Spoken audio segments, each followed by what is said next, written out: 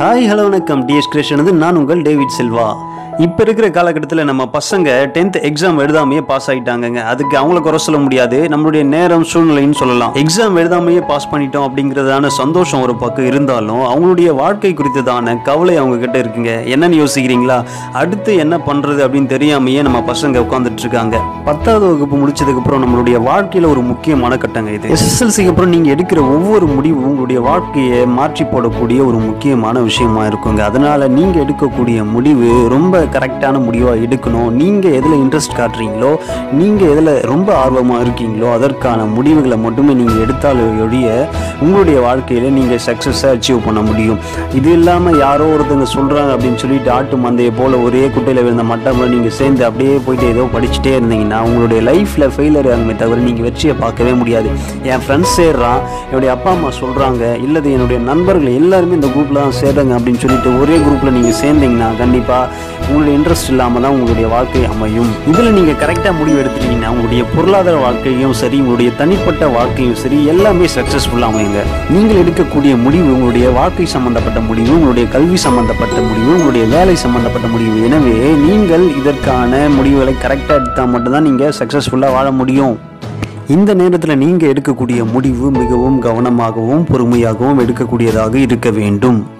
Okay, நான் அதிகமாக பேச விரும்பல. நம்ம கவர்மெண்ட்லேருந்து ஒரு புது ஆர்டர் வந்திருக்கு. என்னென்னு பார்த்தீங்கன்னா 3 core subjects 4 core subjects அப்படின்னு சொல்லிட்டு ஒரு ஆர்டர் வந்திருக்கு. இதுக்கு முன்னாடி பசங்க 4 core சப்ஜெக்டில் படிச்சிருப்பாங்க, ஆனால் இப்போ 3 core சப்ஜெக்ட்லையும் படிக்கலாம் அப்படின்னு சொல்லிட்டு ஒரு ஆர்டர் வந்திருக்கு. 4 core சப்ஜெக்டில் 600 மதிப்பெண் தக்கதான பாடப்புத்தகங்கள் அடங்கிருச்சு. அந்த பாடப்புத்தகங்கள் படிக்கிறதுக்கு ரொம்ப கஷ்டமாக இருக்குது அப்படின்னு நீங்கள் ஃபீல் பண்ணீங்கன்னா 500 மதிப்பெண் தக்கதான பாடப்புத்தகங்களை நீங்கள் எடுத்து பயிலலாம். ஃபர்ஸ்ட் நம்ம 4 core சப்ஜெக்ட்ஸில் என்னென்ன குரூப்ஸ் இருக்குது, என்னென்ன சப்ஜெக்ட்ஸ் இருக்குன்னு நம்ம தெளிவாக பார்க்கலாம். அந்த சப்ஜெக்டை நம்ம எடுத்தோம்னா இது மாதிரியான வேலை வாய்ப்புகள் கிடைக்கும், இது மாதிரியான டிகிரி நம்ம படிக்கலாம்னு சொல்லிட்டும் பார்க்கலாம்.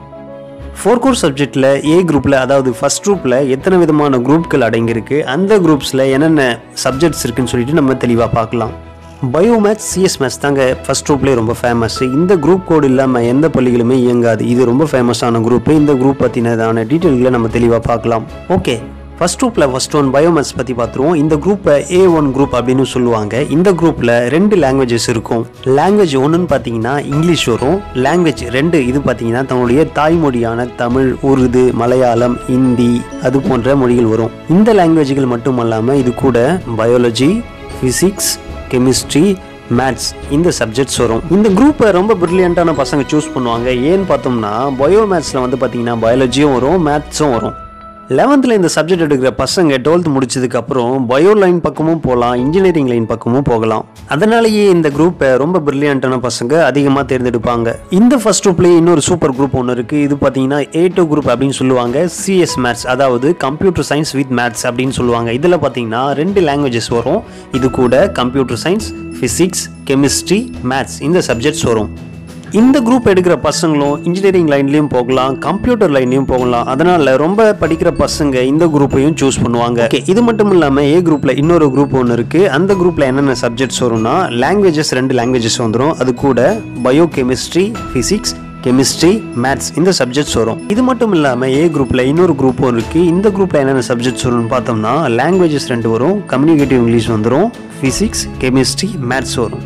இது மட்டும் இல்லாமல் ஏ குரூப்பில் கடைசியாக இன்னொரு குரூப்பும் இருக்குது. இந்த குரூப்பில் என்னென்ன சப்ஜெக்ட்ஸ் வரும்னு பார்த்தோம்னா இதுலேயும் 2 லாங்குவேஜஸ் வந்துடும். இது கூட bio science, physics, chemistry, maths இது மாதிரியான சப்ஜெக்ட்ஸ் வரும். ஓகே, நீங்கள் ஃபர்ஸ்ட் குரூப் எடுக்கிறீங்க, எடுத்து படித்து முடிச்சதுக்கப்புறம் அதாவது +2க்கு அப்புறம் எது மாதிரியான கோர்சஸ் நீங்கள் செலக்ட் பண்ணலாம் அப்படிங்கிறதையும் இதில் பார்த்துடலாம். அந்த கோர்சஸ் செலக்ட் பண்ணிங்கன்னா உங்களுக்கு என்னென்ன பெனிஃபிட்ங்கிறதையும் பார்த்துருவோம். ஃபர்ஸ்ட் குரூப் எடுத்த பசங்க, அதாவது ஃபிசிக்ஸ், கெமிஸ்ட்ரி, மேத்ஸ் இந்த சப்ஜெக்ட் எடுத்த பசங்க வந்து நீங்கள் இன்ஜினியரிங் கோர்சஸை செலக்ட் பண்ணலாம். பிஇ, பிடெக் அப்படிங்கிறதான டிகிரியை படிக்கலாம். இது மட்டும் இல்லாமல் ஆர்கிடெக்சர் கோர்சஸையும் நீங்கள் செலக்ட் பண்ணலாம், அதாவது பிஆர்ச் அப்படிங்கிறதான கோர்சஸ்.